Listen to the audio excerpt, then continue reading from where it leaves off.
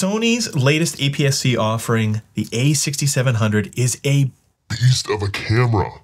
But if you are coming from a Sony full-frame camera, is it the right camera for you? That's what we're going to talk about today. So let's just dive right into it. Let's talk first about the things that I really like about this A6700. First and foremost is the size and weight. It is tiny. Like, compare that to, say, this camera, which is the A7RV, and you can see the size difference. And this is a 35mm 1.4 lens that I have on here, and this is a Sigma 18 to 50 2.8. So you can see there's a pretty significant size. Now, granted, I have a base plate on the A7RV, but reality is you can feel it in your hand and in your bag because it is such a more compact and lighter design. Now, the other thing is, even though it is small and light, that doesn't mean that the ergonomics are bad. The ergonomics on this camera are actually quite good. It has a really nice hand grip, and I've got larger hands, so having the ability to grab this and hold it comfortably for extended periods of time is great. Some of the other nice features of this camera, again, it's got lots of custom buttons, dials, everything that you would expect on a new Sony camera. It's a great camera. It really is. And I don't want to bash it. So let's talk about some of the things that I find, for me specifically, are not great. And maybe it doesn't affect you. Maybe it does. I don't know. You let me know down in the comments. First one is the lack of a joystick. So obviously I got into it knowing that it didn't have a joystick. Is it a big deal? Is it not a big deal? For me, it is a bit of a big deal because I do use that joystick, especially for photography. And since this is a hybrid camera, I plan on using this for both video and photography. And not having the joystick is a real bummer. You do have the ability to press this center button and then use it like a joystick using this D-pad on the back. But my experience is I like reserving this button to access my main menu. That's the way I have it set up on all of my other cameras, and I use that a lot. That way, when I press that main button, when I get to the main menu, I can either get to the main menu, and anything that isn't on that main menu, I click on the function button, and I have the ability to have access to basically everything I would ever need at my fingertips. And with this system, I don't have the ability to do that. The other thing that is probably an edge case, but it is a big deal for me, is it doesn't have flexible exposure mode.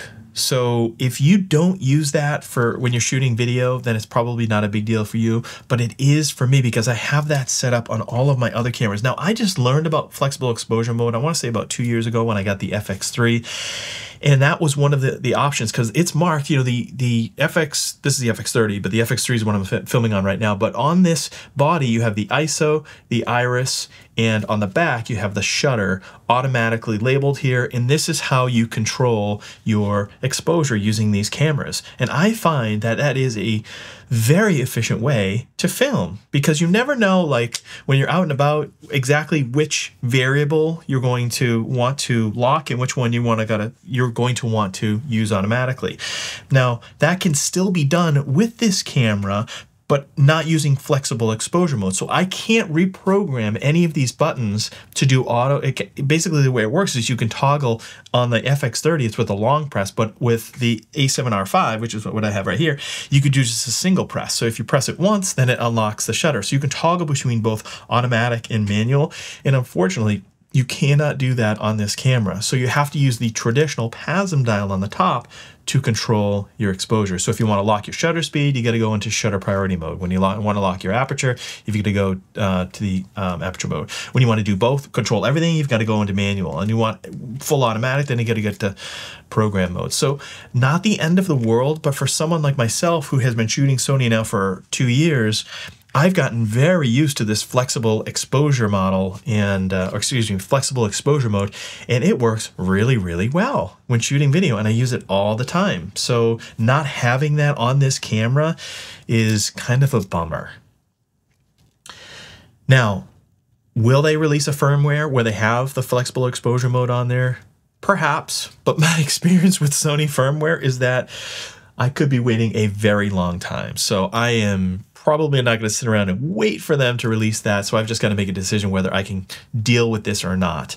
And for the price that I paid for this camera, which is a little over $1,000, I might be able to, but if it's not fun to use in the way that I like to use a camera, then what are the odds that I actually use it as much as I probably should? I don't know. So, and what drives me bananas is, here on my quote unquote B cam, the FX30, this has it. This has the flexible exposure mode, and it's the same sensor, same processor, same guts as the A6700, but unfortunately, the A67 doesn't have it, and the FX30 does. So I know it can be done. Sony's just making a decision, once again, not to add a feature in here that is so easy and simple to add. They just have made a decision not to do it.